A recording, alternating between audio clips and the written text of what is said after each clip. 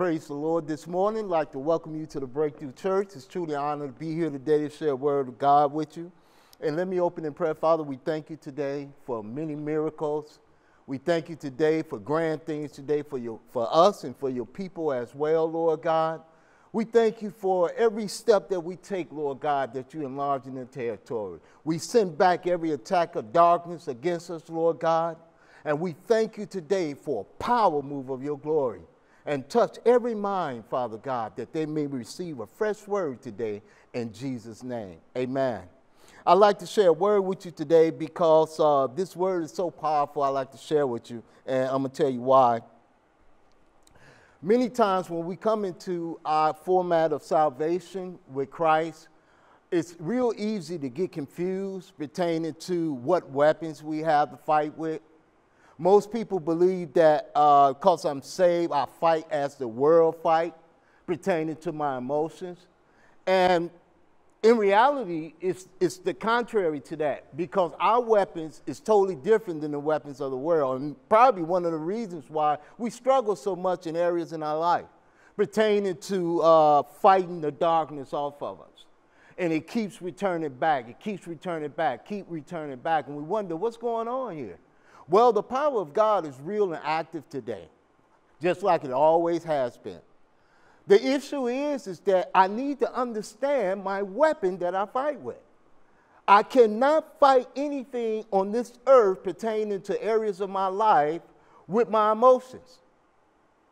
I can't fight these things thinking and hoping. I must use the Word of God to fight with, because the Word of God is my weapon. See, the Word of God is so flexible because it not only saves my soul, but it brings me joy, it brings me healing, it brings me power, it brings me strength. My prayer is my power. I could pray for people and they get healed. I could pray for people from here to Africa, and the Word of God will be so powerful as I speak it out of my mouth. Because he said he sent this Word and it healed them. So today, I'm coming out of John chapter 15. John is the New Testament, okay, of the Gospels. Chapter 15, verse 1. I'm going to talk to you about that. And I really need you to understand that your prayer is your weapon. It's not your emotions. Will things get dark sometime? Yes, because that's the time when things is in the makings, when it get dark. I have to really understand that. Why do things get so dark on me when I'm standing in the Word of God? Because that's the time that things is in the brewing process. That's the time. Right now, somebody may be going through something right now pertaining to health or whatever the case may be, and they wondering, why is it taking so long? Well, as you may know and you may not know, that the Word of God is working right now, this moment. And do you know that it takes some of that to make some of this?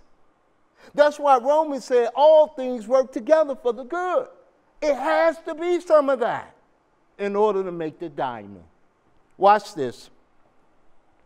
This is what Jesus said in chapter 15, verse 1. He said, I am the true vine, and my Father is the gardener. He cuts off every branch in me that bears no fruit, while every branch that does bear fruit, he purges. Whoa, to me that a light came on right there, right? Because that explains to me why I'm going through what I'm going through. But what? God is purging me. What happens when I get purged? I should grow. See? And it really exposes my hidden motives in my relationship with him, because I begin to understand this principle. Is it my will being done or his? Because see, if it's just my will, then I don't want none of the purge. I just want the blessing. Forget the lesson. In every blessing, there's a lesson. And I like to go back when he said he cuts off every branch. He cuts off every branch in him that bears no fruit. Is it obvious today that we see that when we're not saved?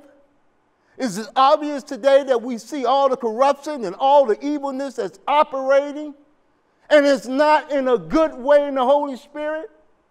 Have we seen that the love of God has been placed aside for the love of the world today? One of the things that's so important to me that stands out in that purge process is that when he began to purge me, I began to grow. Now, I can resist it if I want to. That's my decision. I can resist it. And most of the time when I resist the purge, I stay in one place. I do not grow. Because, see, the purge is not for me to handle the purge. The purge is for me to relax and let it go. And when I relax and let it go, I receive a peace. Like right now, there's some people that's fighting right now. It could be in their finances. It could be in health reasons. It could be family members. Whatever the case is, let it go and watch God. Just let it go. Stop trying to control it. That's the resistance part. The purge has to come. I thank God so much. I'm not telling you that I enjoy the fire. But the fire is what brings up a diamond. And God wants me to be fruitful. So he says that he cuts off every branch that in me that bears no fruit, while every branch that does bear fruit, he purges, so that it will be even more fruitful. So the fire got to come before the diamond. What fire am I in today? That's the question. See, my weapon, every believer in Christ's weapon is their prayer life. It's not the circumstances or the situation. It's the power of God. Am I looking at the situation today, or am I looking at God? Am I worshiping God today, or am I worshiping the situation, what's going on? Because when you get in that place where you're going to run out of options and you don't have nowhere else to turn, you're going to relax and you're going to sit back and enjoy the ride. Because he's going to drive anyway, whether I want to receive it or not. It has to happen. That's why every knee is going to bow and every tongue is going to confess that he's Lord. Might be different circumstances that we got to go through to get to where we need to get to, but that's the ultimate call. We are. And I like it when he said that I will become more fruitful. So what type of fruit am I showing today? Is it in my dedication? Is it in my commitment? Is it even in the fire, what I'm going through? Can I still have joy? Well, how you going to have joy and you in the fire? Because Jesus is my hope. And long as Jesus is my hope and not me being my hope, then he's going to get me through. That's how. He's my hope. You are already clean because of the word I have spoken to you. Whoa, what do you mean by that? He means that the word today have been released upon you to get a release and breakthrough today. Now, what you going to do with it? Are we going to stay in the situation where we sitting and we just worrying ourselves on the low? Or are we outwardly worrying ourselves and just spinning in circles because the enemy is tormenting me? He said, you have been made clean. I want to encourage you to take your eyes off the situation and put it on Jesus. And if you need to, make it right today. Not tomorrow, next week. Don't listen to the devil's voice telling you ain't got to do it or you could do it later on. Now. And talk to God. Get into that word and also go back to John chapter 15 and read that for yourself. Don't try to read it like a novel. Just read verse by verse and pray before you open it. And we like to hear your testimonies because I believe that they're coming and they're already here. And with that, be blessed. My name is Pastor Clay.